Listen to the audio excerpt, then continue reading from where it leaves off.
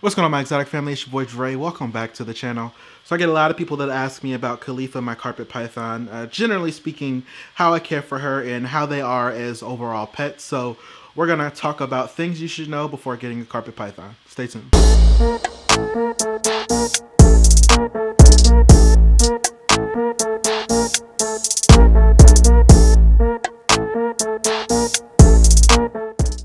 Alright everybody, so welcome back to the video. Like I said, we're going to be talking about things you should know before getting a carpet python, and I guess we'll go ahead and jump right into it with the first one, probably the most asked question, and it's, are these guys aggressive? And you guys know how I feel about the term aggressive. The answer is no. However, as babies, they are known to be a little more nippy than most snakes. These guys are native to Australia, so yes, they are a very defensive snake. They're a slender snake, as you can see. So these guys are tree dwellers. But again, as babies, they are defensive. But with regular handling, these guys will tame down quite easy. I got Khalifa. She was already about 2 foot when I got her, so she was definitely not a hatchling, and she was very defensive. But as you can see, she's calmed down with some regular handling. I do use a snake hook with her, and she does fine. So I don't have that issue. And then to add on to that, you definitely want to take your time with these guys. These guys are very flighty, and they do respond to very quick movement.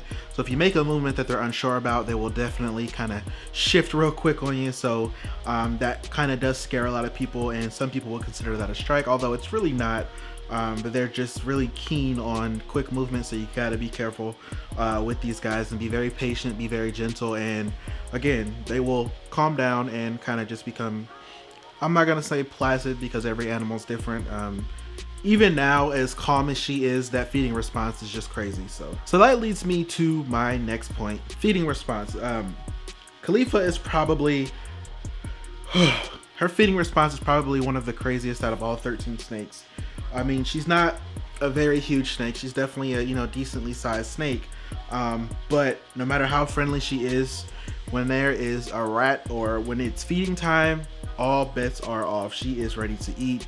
She is striking at the glass, at the wherever she thinks I'm at, wherever she smells the rat. She's definitely gonna strike. But again, with regular handling, just like most snakes, these guys will be able to determine the difference between handling and feeding. So you definitely want to make sure that you implement your presence, so they know when to feed and when not to feed. But again, if you're dealing with a hatchling or maybe just a very defensive individual, that can be an issue, and it's something to definitely think about when dealing with this species. So another thing to keep in mind is that these guys are semi-arboreal or semi-arboreal snakes, meaning they dwell in the trees, but they do come down, and vice versa. Now, these guys are in the same family as green tree pythons, which is Morelia. Now, green tree pythons literally spend 99% of their time up, in the trees or, perched or whatever. And these guys will do the same. However, unlike green tree pythons, you will actually catch these guys come down in the middle of the day to kind of explore or take a drink. The green tree pythons, generally speaking, do not do that. Venus, my green tree python, as long as the lights are on and it's daytime, he's asleep. He does not move. He does not move at all. However, with carpet pythons, they're very active, and that's why they are considered semi-arboreal, because they will come down and actually get in a cave and coil up, or sometimes you will see them out and they're kind of just cruising around, sniffing, smelling things. So that is a big difference. A lot of people will set these guys up in a strictly arboreal enclosure like a green tree python, and they don't really have any room to move horizontally, and these guys definitely need that land area as well, because they will cruise around. So again, semi-arboreal snakes, these guys will utilize both land and very, very excellent climbers. When it comes to carpet pythons, as you guys know, depending on what morph we're talking about, or what species I should say, these guys are not by any means a small snake. This is a jungle carpet python, Khalifa. Again, I did not get her as a hatchling, but if I had to guess, she was about 3, maybe 4 years old. She's not a huge snake, but again, she's not a small snake, definitely bigger than a carpet python. So you definitely want to keep that in mind. So this is what I would consider a medium to large size arboreal snake. So you can imagine what type of arboreal setup they will need as adults. These guys definitely like their height, so you want to keep that in mind. Now with her being a jungle carpet python, once I move, I'm looking to get her into a 4x3x3, so she'll definitely have some height. But if we're looking at a coastal or diamond carpet pythons, a couple of the bigger species of carpet pythons, you're probably looking at something a little bit bigger. But again, not considered a small snake. So if you were looking for a small snake, this is not something that I would consider because again, they do not stay small. This is Khalifa, kind of almost stretched. So I would say Khalifa's about 5 foot. So again, so jungle carpet pythons usually range about 5 to 7 feet, whereas diamond coastals get 7 to 9 on average. So again, that's going to come in, your research is going to come into play when you are looking at which carpet python you want to get.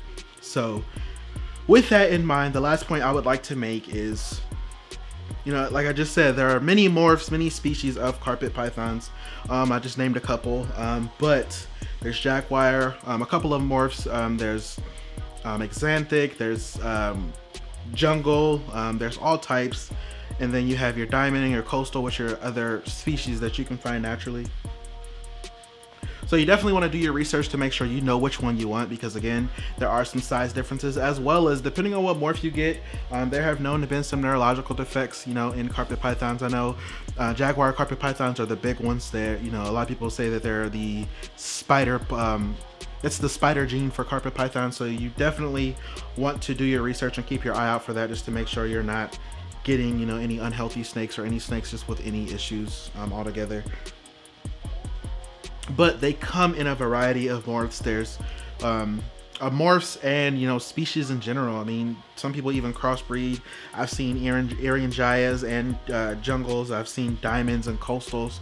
So there's literally a plethora of morphs and localities and species and subspecies and whatever that you can get. But with all that said, if you take all of these things into consideration, you've done your research and you still feel like this is the right snake for you, then definitely go for it. These are beautiful snakes, very fun to work with.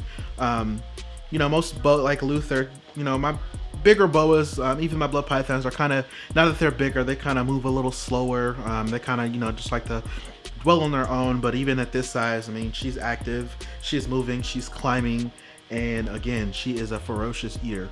So if that's something that you're ready for, definitely go for it. And if it's something you're not ready for, consider other species and see what else is out there. There's so many different animals out there that you could choose from. But again, do your research, make sure you can give it the proper setup, proper care, and all is well. So I hope you guys enjoyed this video. I hope you guys enjoyed seeing Khalifa, my jungle carpet python here. She's doing very, very well for me. Looking really good. Just shed for me recently. Drop a comment. Let me know what you guys think. I also plan on doing a things to know before getting a blood python. So I try to pick some of my species that people label or deem as aggressive and kind of, talk about them. Just kind of, get people to understand that these species aren't necessarily aggressive. But yeah, let me know what you guys think of this video. Drop a comment down there, hit the subscribe button, turn those post notifications on so you don't miss any uploads. Follow me on Instagram at DW Exotics, and as always, stay exotic.